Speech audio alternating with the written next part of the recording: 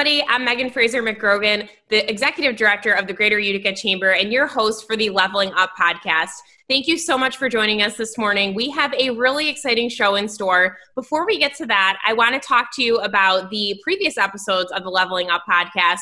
We have so many great episodes. We would love if you went to go check them out. They are all at greateruticachamber.org. You can watch them there like you might be watching today. So we have a video component of the podcast, or you can just simply digest them wherever you get podcasts. So Apple, Google, Stitcher, Spotify, any of those places. Make sure you subscribe to the show, and that way you're always in the know with all of our area businesses and organizations. These shows are meant to make sure that you get to know them better, and more importantly, you know how you can support them. So please go on and check out those past shows, and we would love it if you, again, would subscribe to those and share episodes if you like them. There's so many different ones. We have over 50 in the log since the pandemic started, so we hope that you'll go check them out.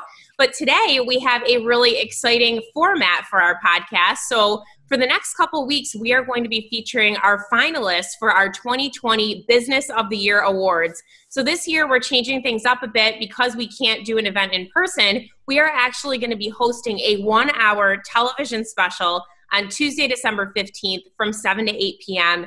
And that's going to be on CBS-Utica. If you don't have cable, no worries. We are going to stream it online as well. And we hope that you'll tune in for that. Well, you will get to know all these finalists once again. And ultimately, we will unveil our winners of the 2020 Business of the Year Awards on that special. Again, that's Tuesday, December 15th from 7 to 8 p.m. So please mark your calendars.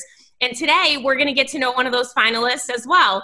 So this morning, I have with me Maureen McCarthy Tracy from Northland Communications. Maureen, thank you so much for being with me. Hi, thank you. Thanks for having me. Glad to be here. So Maureen, let us know a little bit about your role at Northland. You guys are a family-owned business. You've been in the community for so long. I know we've celebrated a very important ribbon cutting for you guys at your location out in Holland Patton recently.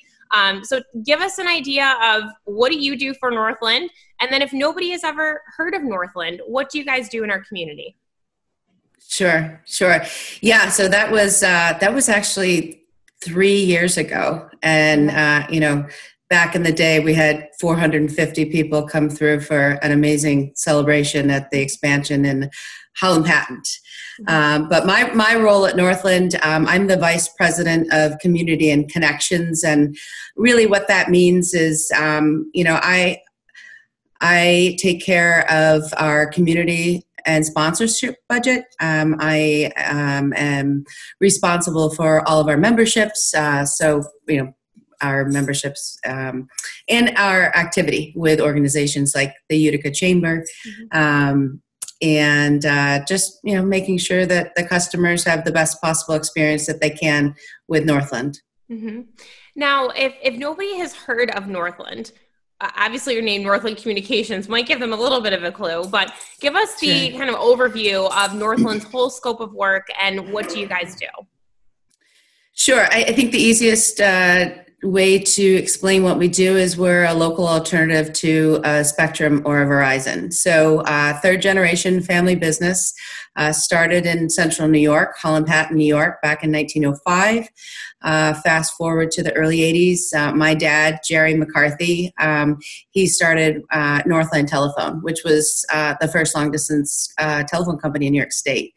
And from there, we've just evolved to where we are today, 105 employees. We have a very robust fiber network throughout the central New York region with offices in Holland Patton, Utica, Syracuse, and just an amazing team of people that their number one focus is just making sure that our customers are successful. Yeah, that's awesome. And throughout the pandemic, I know something that I want to talk about is, well, first of all, how is Northland doing? But I would love you to talk about, what you guys have, been able to provide for businesses during this time. Such a crazy kind of, twist that happened back in March. And so, I don't want to focus all on the pandemic because you guys do so many, you're a great company outside of that, but you really did put a lot of focus on helping folks stay afloat and, being connected during this time. So talk a little bit about that.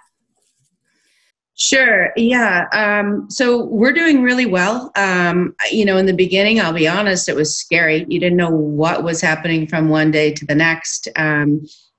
We had so many customers, some that were enabled to work remotely, and we were able to spin them up on the fly. But as we really got into, maybe day two or three, we realized there was quite a few businesses that, they needed to stay in business, but they couldn't go into their offices, and what were they going to do? So we made a decision to offer our remote worker tools, the licenses, for free. And we did that for, I believe it was somewhere over 3,000 end users. So 3,000 workers in central New York were able to work safely from their homes. They were able to, work behind a laptop and as if they were right in their office. So that we did a ton of bandwidth upgrades, because as you can imagine, you have 70 employees in an office setting, and then all of a sudden 68 of them are now working from home and remoting back into the office. And that definitely, took up quite a bit of bandwidth. So we were able to do that on the fly. Helped a ton of non-for-profits. That was a big one, because it was very scary for them. Were they going to be able to pay their employees? And, as we recognize, their fundraising stopped, yet the lines out the door got bigger. So, how are they going to manage? And so we really jumped in with all of those organizations as well. And it was, it was the right thing to do, but it was an amazing experience watching our team members. I mean, I knew pre-COVID that we have really amazing people at Northland, but watching these groups of departments that were flowing into others and answering phones and I mean, just working through the night, because, we had a call center that, it was a suicide prevention line 24/7 that could not be down. Yep. But that was a group of people in a small room answering phones, which couldn't happen. So we made some miracles happen and had those folks, up and running by Saturday morning when the call came in Friday afternoon.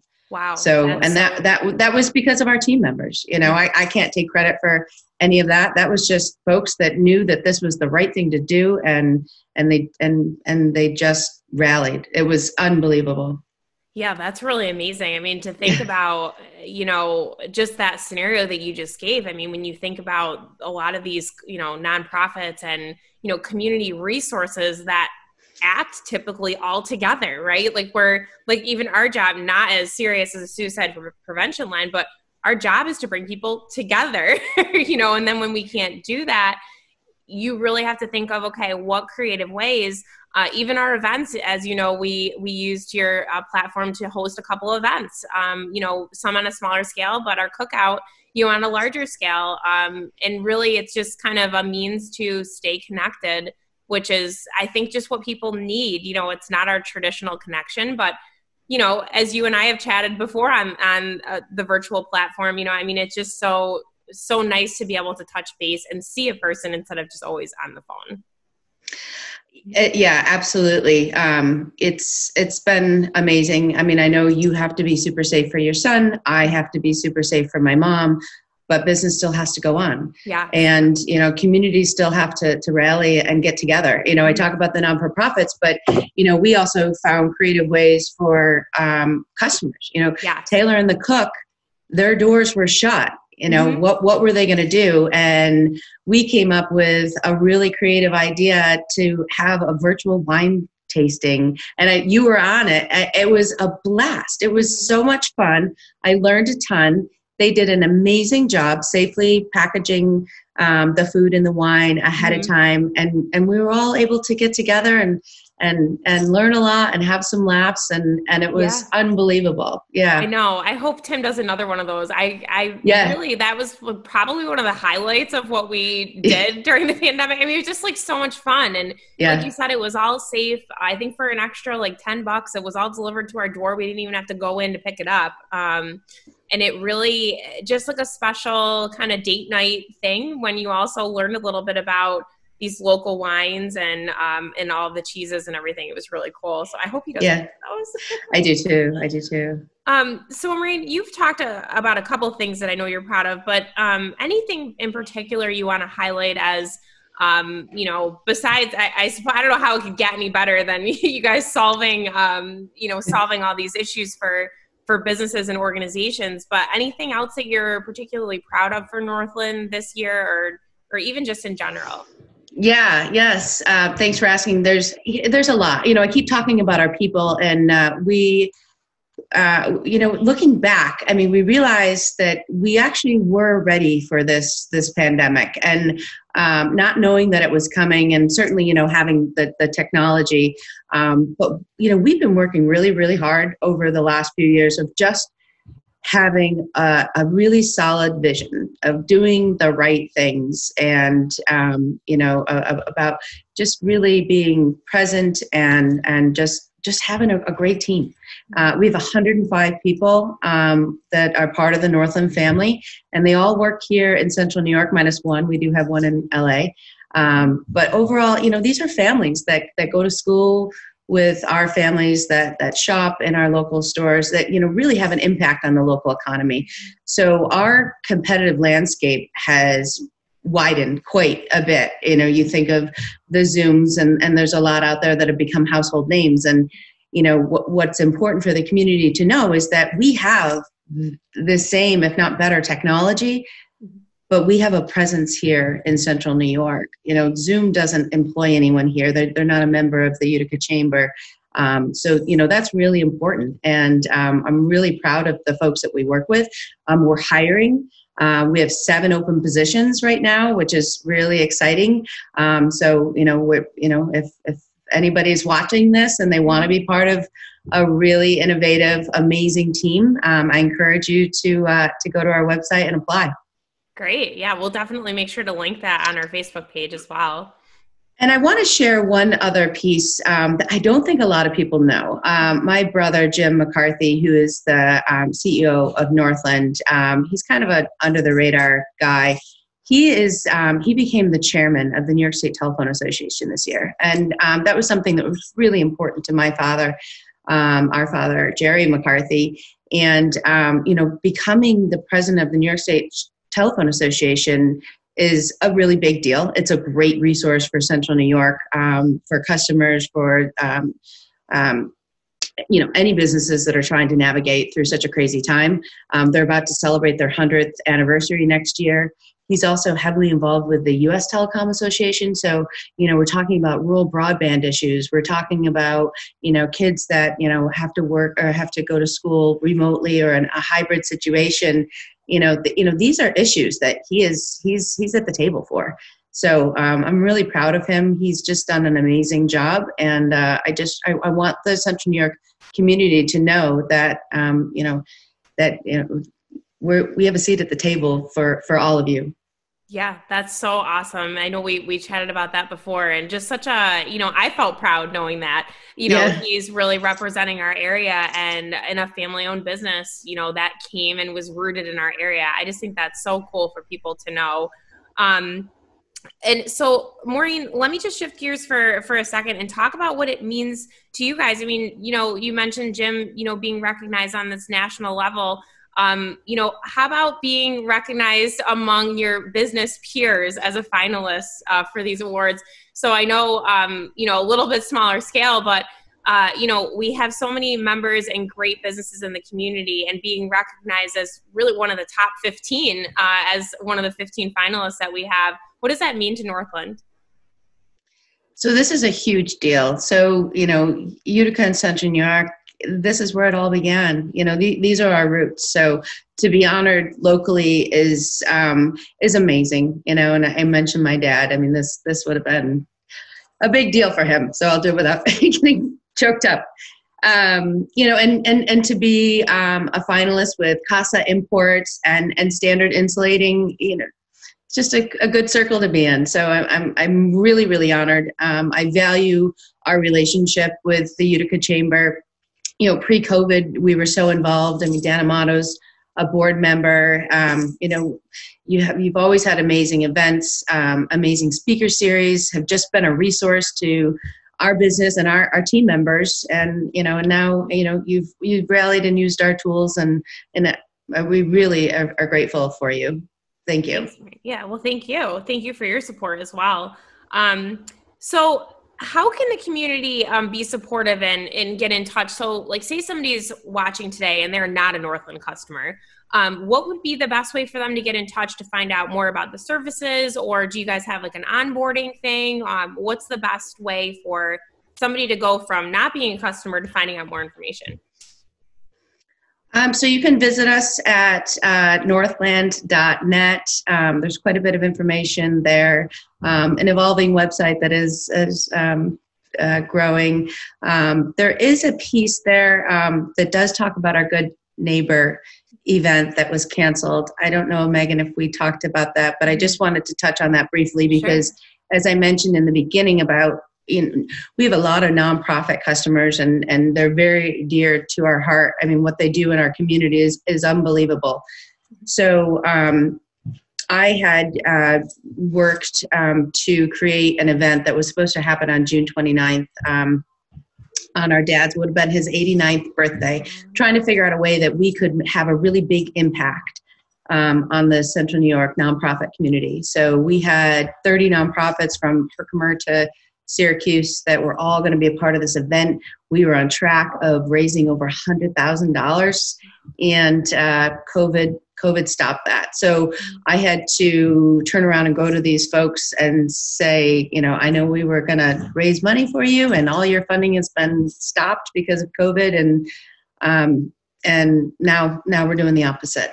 And it was really heartbreaking, and I just felt that the event was canceled and it was done. And the group of nonprofits rallied and said, no, we want to stay together. And so we meet over Northland Max once a month. And I just sit back and they're all helping each other. They're all telling stories about their new ways of fundraising and what's working and what's not working and how they got PPP, or, one got FEMA funding and one was struggling to even get through the paperwork, and they connected offline. And, the food bank, they're putting over 1 million more pounds of food a month, 1 million more than what they were doing before in the Central New York community, which includes Utica.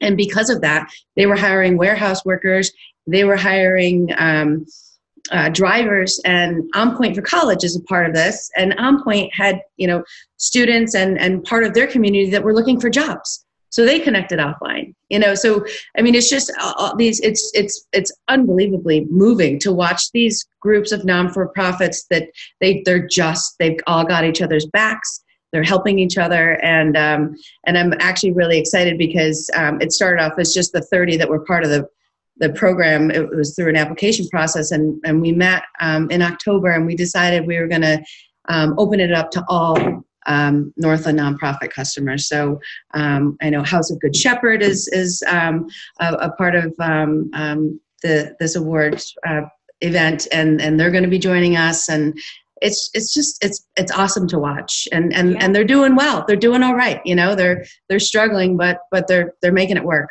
Yeah, that is so cool. And just like the connection, I feel like that's a common theme throughout the show today, but, the connection to be made between people who can help solve problems. I mean, that just must feel really good to you to, have really facilitated that. It's amazing. And just awareness, a lot of people didn't know that, ACR Health, helps people get insured. I mean, there's just, there's so much more to these organizations, and it's really cool. So we have a meeting coming up next Wednesday. Nice. And these are going to be with the additional new members. So I'm excited to see what great comes out of that. Yeah. Thanks. That's awesome. Well, congratulations on that. And it's nice to see that the momentum kept going for that. Yeah. So, Maureen, anything else that you want to tell us about? Like anything coming up with Northland on the horizon? Any exciting news that you guys want to share? Really, the floor is yours to tell everybody anything else you think they'd want to know about Northland Communications. No, I think we've covered a lot. I think it's just, it's just, just being a good neighbor, just doing the right thing. By no means are we perfect, technology is technology and things happen, but, just being accountable and being present and just being a part of the community. That's what we strive for. And that was so important to our dad. And we're trying to continue his legacy. Yeah, absolutely. Well, congratulations on being a finalist. I know your family must be very proud. We wish you the best of luck at the event on December 15th. Really quickly, again, just tell everybody your website one more time. We'll put it up on the screen for those who are watching, but for those who are listening, just let them know the best way to get in touch with Northland. Sure. Again, you can find us online at northland.net, and certainly you're welcome to give us a call, 624-2216. We're about trying to do the best that we can to make our customers successful, and that's also making our team members successful, and we are growing. So that's right. So if we can help your business, or if you're looking for a new career, please reach out. Yeah, definitely. And you guys heard they have 7 job openings too. So make sure that you go check out the website to find out all about those. And of course, go check out the website to find more about all of Northland services, especially have to give a plug for the platform we're on right now, Max UC. A great platform if you guys are looking for a digital solution for your meetings or conference calls or anything like that. Please make sure to check that out. We use it at the Chamber, and it's a great tool for the community. And just to give that recap again, where you guys can watch the show to find out if Northland is won the Business of the Year awards and our other 4 winners, please join us on Tuesday, December 15th, again from 7 to 8 p.m., and that's going to be on CBS-Utica. For all of that information, though, you can easily go to the website, greateruticachamber.org. Make sure you join our mailing list. That's a great way to make sure that you get recaps of all of these episodes, because we want you to get to know all of these businesses. And again, the name of the game is, how can you support them? How can we make sure all of our area businesses stay open and stay thriving? And that's what we're here to help make happen. So Maureen, thank you again for joining me this morning. It's so nice to see you, and we wish you the best of luck on the 15th. Thank you, Megan. We're excited and certainly grateful for you and your team, everything that you've been doing pre-COVID and through this pandemic, and we'll get to the other side together. Yes, thank you.